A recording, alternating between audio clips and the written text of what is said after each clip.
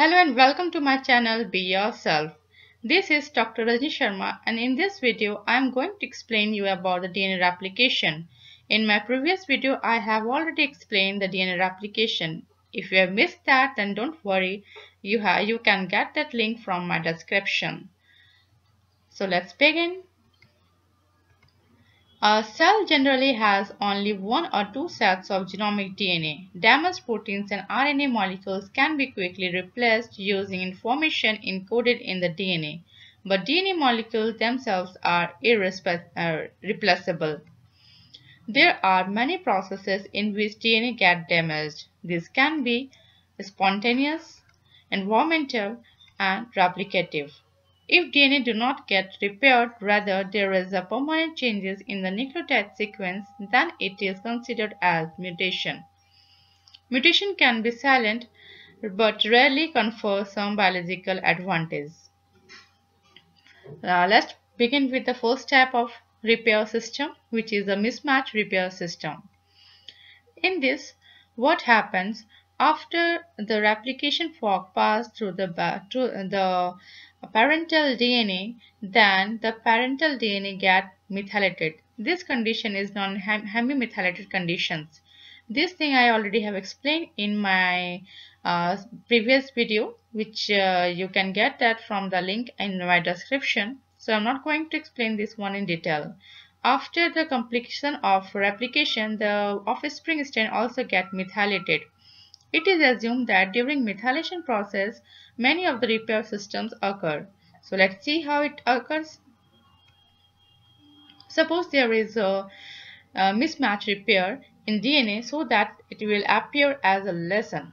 Then after, the two protein mut-S and mut-L will bind with at the lesion area with the help of ATP molecule, and then mut-H protein will bind one side with the methylated base and one with the other side with the other methylated base.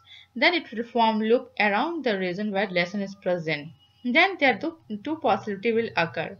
First is that if the lesion is on the 5' side, then with the help of ATP molecules, DNA A helicase 2, exonuclease 1 or exonuclease 10 will form leads to the removal of lesions. And then with the help of DNA polymerase 3 and SSB protein, the whole DNA sequence will be repaired. But if the sequence will be on the 3' side, then with the help of ATP, DNA helicase 2, exonuclease 7 or reg-G nucleus will cut out the lesion, and will again with the help of DNA polymerase 3 and SSB protein, it will repair the DNA strand. Now the base-excision repair. Every cell has a class of enzymes called DNA glycosylases that recognize particular common DNA lesions and remove affected base by cleaving the N-glycosyl bond.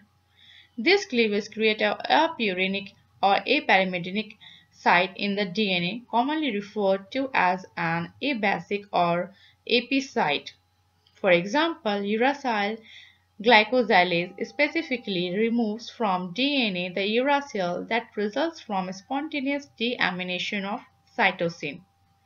Similarly, DNA glycosylase recognize and remove hypoxanthine, which rise from adenine deamination. Let's see how it happens. Here in the rectangle, this is the mismatch. It needs to be repaired. For that, first of all, DNA glycosylase remove this nucleotide base. But it's not that it is not possible that only this base pair will be replaced by the other one. So then, after AP endonuclease will cut at that site, and then it will be removed out. After that, polymerase 1 will replicate the whole of the DNA, and then the nick is held with the help of DNA ligase. That's how this process continues. Nucleotide-excision repair. DNA lessons that cause large distortions in the helical structure of DNA generally are repaired by the nucleotide-excision system, a repair pathway critical to the survival of all free living organisms.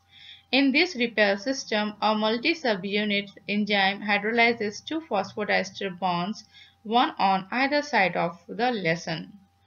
In E. coli and other prokaryotes, the enzyme system hydrolyzes the fifth phosphodiester bond on the 3' side and the eighth phosphodiester bond in the 5' side to generate a fragment of 12 to 30 nucleotides. In human and other eukaryotes, the enzyme hydrolyzes the sixth phosphodiester bond on the 3' side and the 22nd phosphodiester bond on the 5' side, producing a fragment of 27 to 29 nucleotides. For this, an enzyme is involved in which it has 2 units of UVRA, 1 unit of UVRB, and 1 unit of UVRC. This is known as ABC nuclease. It first scans the DNA and binds with the DNA lessons. Then UVRA is removed and UVB binds to the UVRB, and it will cut at the strand of the lessons at the 8 base pair and 5 base pair.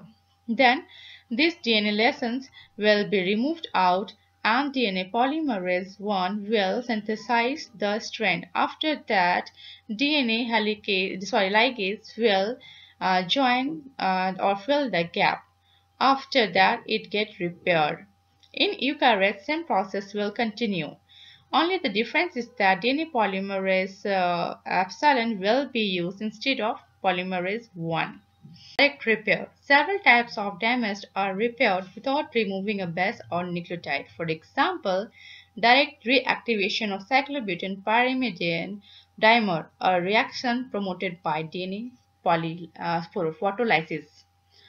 This all was in this video. In my upcoming videos, I will explain about the DNA recombination. So don't forget to subscribe and share my channel. Till then, goodbye and be yourself.